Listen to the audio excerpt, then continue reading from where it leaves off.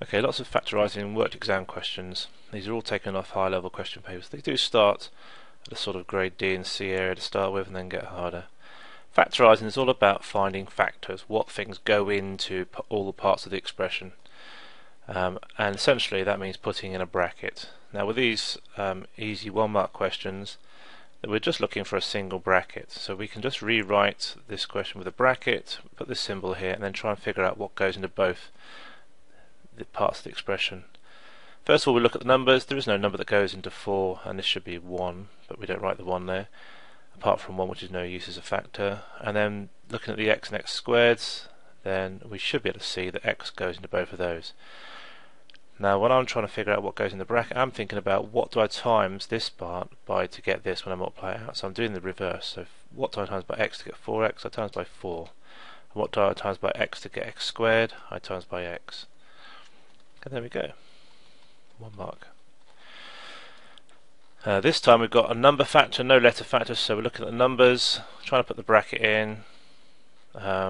What goes into 8 and 20? What is the biggest number? So this is like find the highest common factor of these two numbers, and that is clearly 4, and that goes 2 times. But when I'm timesing this, I've got 4 times 2y equals 8y, and 4 times 5 equals 20.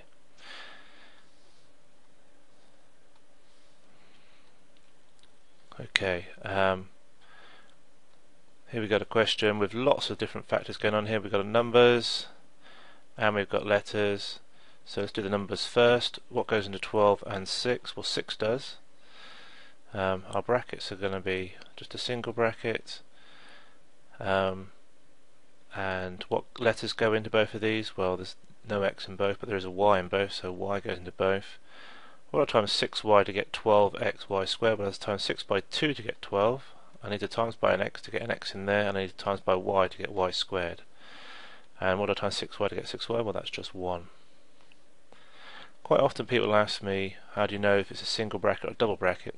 Well, most of that comes from experience, and depending on where the question is. If the question is early on in a higher paper, it's more likely to be a single bracket question. If it's later on in the middle of the paper, then it's probably just a simple quadratic. If it's later on, then it could be a difference of 2 squares, which we'll come to later. But here we've got, again, just a number factor, this time 4. 4 times t is 4t, got the minus there, 4 times 5 is 20. Factorise fully, so we've got what goes into 10 and 15, that's 5. What goes into q squared in q, that's q.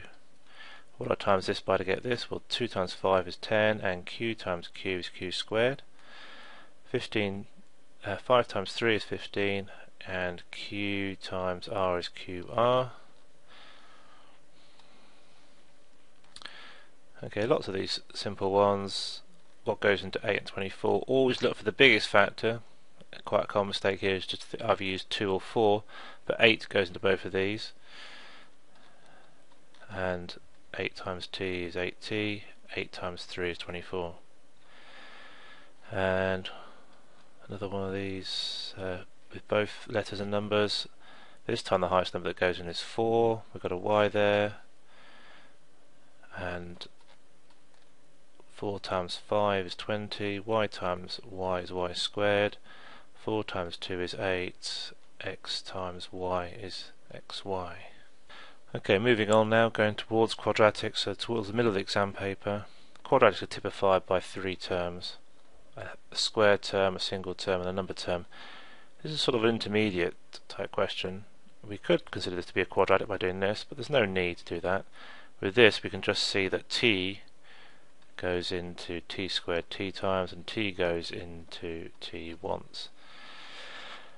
Okay, the first of our quadratics. Like I said, we know it's a quadratic. It's got 3 terms, a square term, a single term, and a number. And that is typified by 2 brackets. To get the x squared term, we must have an x and an x. And then we're trying to think about what numbers make this work. So this is all pluses, so that tells me that this is plus and this is plus. This number here tells me what I multiply to get. These two numbers multiply to give me this number. So I'm thinking of things that times to give me 20.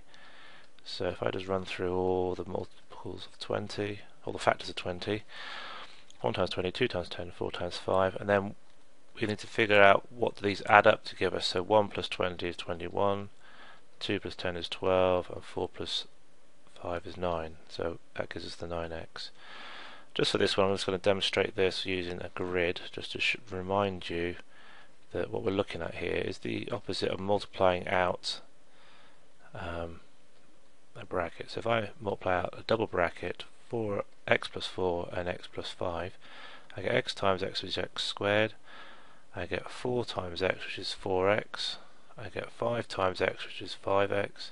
And I get 4 times 5, which is 20. And that's how this is built up.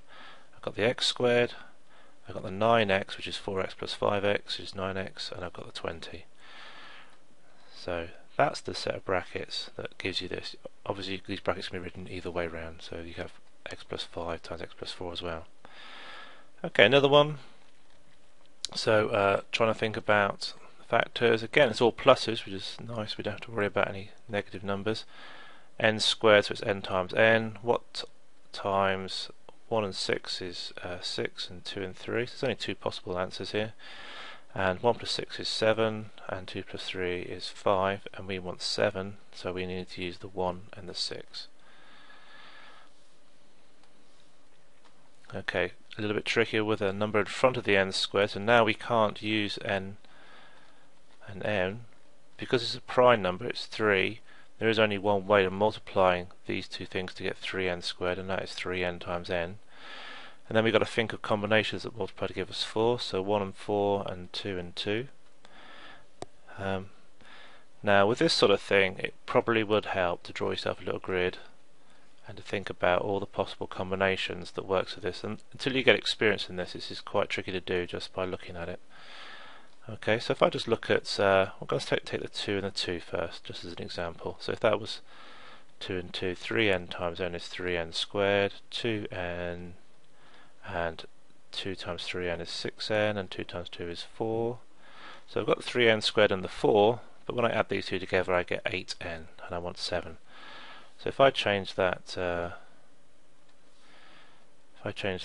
there and that 2 there, that's going to change these two parts. So I'm just trying different combinations. The only other combination is 1 and 4, but I could have the 1 here and the 4 here. That would give me 1n, and 3 times 4 is 12n, and that's going to be much too much, so maybe I should try it the other way around, the 4 and the 1. So I have the 4 there and the 1 there. Now this time 4 times n is 4n, 3n times 1 is 3n, and 4n plus 3n is the 7n. So that tells me the 4 must go with the 3n and the 1 must go with the n. So it is important which way around those two are. Okay, we've got a much trickier question here. It does actually say solve, but to do that we need to factorise it. So we're going to practice the factorising first, and then I'll just show you how to solve at the end. So this is starting to get a lot more complicated, because we've got two options here for the 9x squared. We could have 9x and x, or we could have 3x and x. So essentially we've got to try lots of different variations until we get the right answer. And with 28 we've got 1 times 28, 2 times 14, and 4 times 7. Now I always, when I'm trying to figure these things out, I tend to start with the two that are closest together and play around with those first. For this one though, I'm just going to show you how the actual answer works, but really you just got to play around with lots of different values until you get the right one and decide whether it's worth the 3 marks to get the actual answer out. So if I have 9x minus 7 and x plus 4, I get to 9x times x, which is the 9x squared, so that's okay. I've got the minus 7 times plus 4 is minus 28, so that's okay. So that's those two parts taken care of. Minus 7 times x is minus 7x, and 9 4s are 36x. And 36 take away 7 gives us the 29. So this is going to be our correct answer here to factorise. Just rub that bit out. Now, to actually just solve it, which is not part of these exams top questions, but this one asks you to solve it this must equal to 0. To make this double bracket equal to 0, either this bracket, the first bracket, is 0, and because these are times, this could be anything, doesn't matter what that is, that will give you 0, or if this one is 0, doesn't matter what that one is, that will also give us 0. So if I make this bracket 0, I've got 9x minus 7 equals 0, and then I add the 7 to get 9x equals 7, then I divide by the 9 to get 7 over 9, so that's one answer. And the other answer is when x plus 4 equals 0, and that's much easier, x just equals minus 4. So the perfect answer for this is 7 over 9 or and minus 4. But this is the bit we're interested in, the factorising here. Okay, now, difference of two squares. Typically, how do you know this is a difference of two squares? Well, it's towards the end of the exam paper, if not the last question. This is an AA star question, and you know it's difference of two squares because you've got two squares and there's a subtraction. Now, difference of two squares is essentially looking like this. So if I got a squared minus b squared, doesn't matter what a is or b.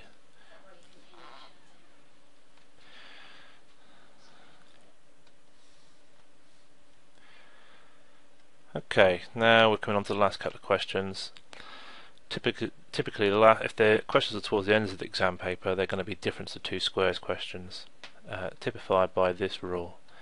If I've got something squared minus something else squared, that equals a plus b, a minus b. So that's the factorising. If I've got this written down, I can factorise like this. That's towards the end of the exam paper, it doesn't just come as two letters squared, that's far too easy, so they've put a number in here to make it more tricky. So 9m squared, if I think about 9m squared, that is actually 3m all squared. So if you like, this is our a squared, gives us 9m squared.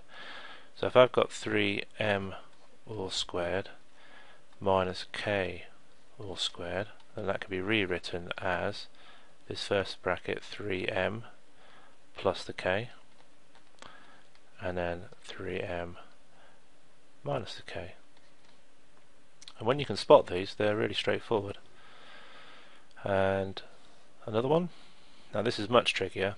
When I first looked at this, I could see it's different to two squares, but I started square rooting the 3 and the 48 before I realised that if I just factorised out the 3 to start with, so if I rewrite this as 3 lots of x squared plus 16 y squared, this is much easier to factorise because 16 is a square number. So if I just deal with this, x squared plus 16 y squared, that can be rewritten as x squared plus 4y all squared, because 4y times 4y is 16y squared.